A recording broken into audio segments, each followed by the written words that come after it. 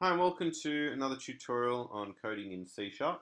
In this tutorial we're going to look at arrays. Arrays are basically a list of items of the same type that are grouped together in one container. So unlike variables, which can only contain one value at a time, arrays can contain many different values.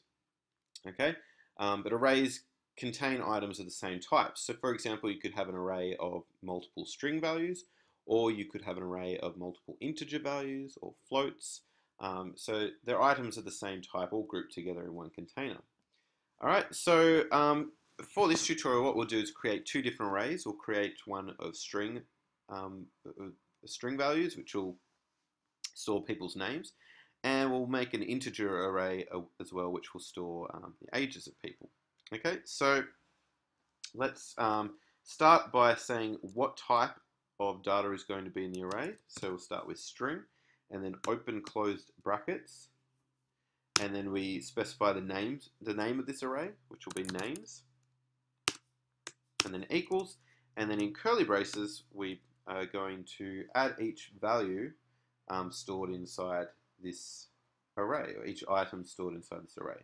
So these are going to be string values, so we need to put them inside quotes. So we'll have four names here. We'll go with Jim, Kate,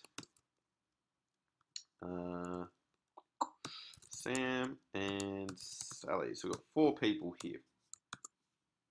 Okay, so that's our string array. So it's of type string. It's the name of the array is names, and then we have four values here separated by commas, stored inside curly braces, and each value is surrounded by double quotes because they're strings. Okay, if we want to create an integer array, we say int open closed square bracket, and we could say the name of this array is ages, and then in curly brackets we can put each of the ages. So we'll just make these up. So 26, 18, 49, and 33.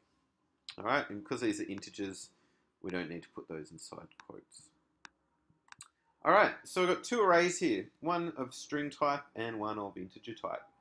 If we want to access items in the array, what we can do is refer to the name of an array and their index. So in C Sharp, arrays are indexed starting from 0. So the 0 index, which means that each element in the array has an index number, and indexing starts from 0. It starts counting from 0. So Jim has an index of 0, Kate has an index of 1, Sam has an index of 2, and Sally has an index of 3. And so on if we had more items in the array. Okay, so say if we want to get the second name in this array, which happens to be Kate, then we would refer to its index of 1, because indexing starts at 0.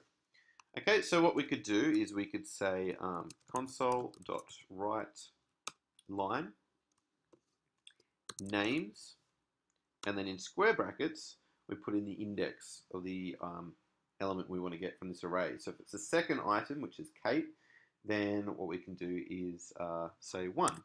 So it has an index of 1. Close that square bracket, close the bracket, and we can do the same thing for ages. We'll say console.writeLine, and if we want to get maybe this last age here, which is 33, then it has an index of 0, 1, 2, 3. So we say 3 for that fourth element in the array. All right, so let's try that out. We should see Kate and 33. Cool. All right, so that works well. So basically we've created two arrays and we've accessed the items in each of those arrays. We could also, if we wanted to, create a variable and make that variable equal to a value in the array. So if we wanted to store one of these names in its own variable, we could do that as well. All right, but what we'll do now is we'll have a look at something we looked at in one of the previous tutorials, which was for loops. Now, for loops are quite handy for when you want to go through each individual element in an array. So if we want to maybe display all of the names in an array, then we could do that. So what we can do is we can start by creating a variable called array length. So we don't actually have to do this, but it just makes our code a little bit cleaner. So we could say int array length equals, and then what we can do is refer to one of our arrays and store the length or the number of elements in this array in this variable called array length. So we'll get the names array. So names dot length. All right, so this variable array length will store the number of names in this array. So 1, 2, 3, 4. There are 4 items or 4 elements in this array, so this will be equal to 4. All right, so the length of an array is the number of elements inside the array.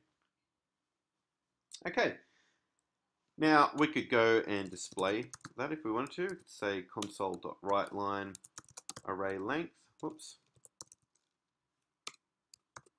And it should say, we should see 4.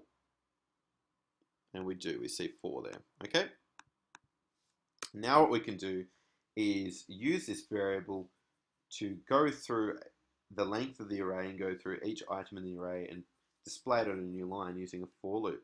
So we're going to say for int I equals 0. So we'll start counting from 0, which is handy because indexing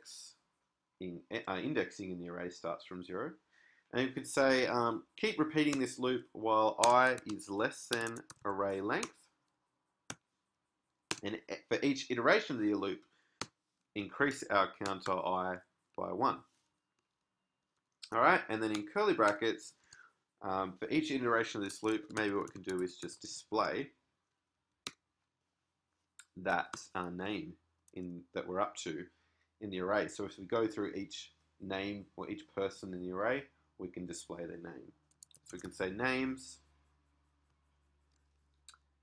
and then in square brackets, use that counter I, and basically when we start for the first time going through this for loop, we'll see names 0 because I is equal to 0. Okay, and then when we display the first name, which is Jim, has the index of 0. I will increase by 1. We'll check, is I still less than the length of the array? Yes, it is. So I increases by 1, it becomes 1. So then we'll display we'll display names I, which is 1. So names 1, which is the second element. And then that will increase, I will increase by 1, so it will become 2. So we'll display names 2, which is Sam. And so on until we hit the end of the array, we reach the array length, and we no longer display any names. So let's go and test it out. We should see each person's name on a new line. And there we go, Jim, Kate, Sam, and Sally. All right, we could also, maybe if we wanted to, if we had like a big list of names, we might want to check if a certain name exists in the array. What we could do is we could have an if statement here. We could say if names I is equal to Sam.